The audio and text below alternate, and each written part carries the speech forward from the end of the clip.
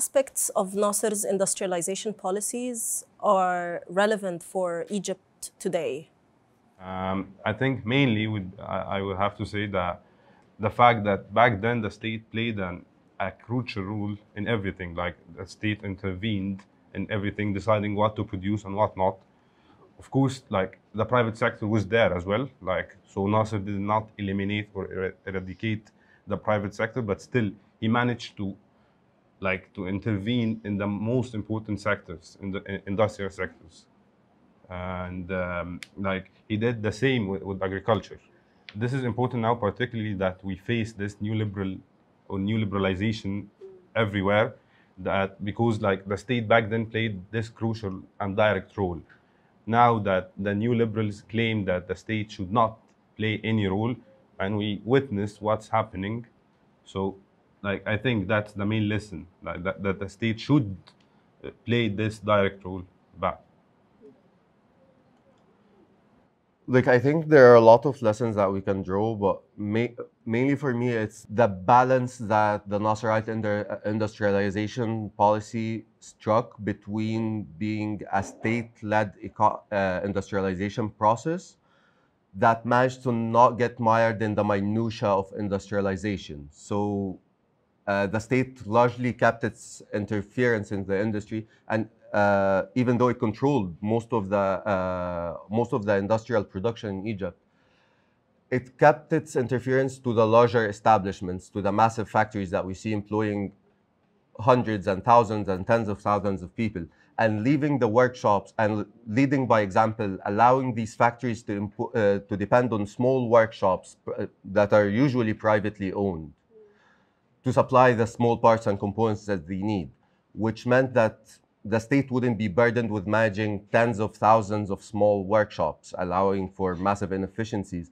But it also meant that there would be the industrialization would kind of permeate into the Egyptian society. So you end up getting all these neighborhoods in Cairo where there is a weird specification in the type of professions that they practice. So in Kikka, for example, you end up with a lot of car mechanics, because a lot of people who used to work there used to work in used to supply to auto manufacturers, and you see that all over Cairo and all over Egypt. You see that the permeation of industrialization in the Egyptian society. I think that would be a good thing to bring back. That the state interferes, yes, establishes industrial establishments, and lets the people kind of manage how that permeates into their daily life.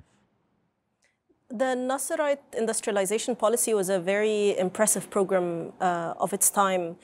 If you were implementing a similar program nowadays, what shortcomings and limitations would you be careful to avoid?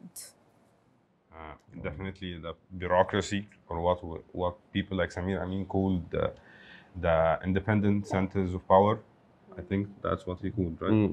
Exactly. And like how everything had to be done through military officers who were not naturally fit for that role. And yeah, that's basically it. I think that's the main thing.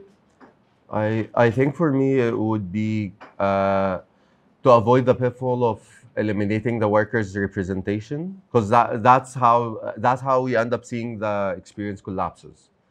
So you have workers achieving these massive gains, entitlements to net profits in their companies, healthcare, housing, education, and rising wages. But at the end, since in the trade-off that Nasser made in his social contract, he ended up stripping their ability to represent themselves politically.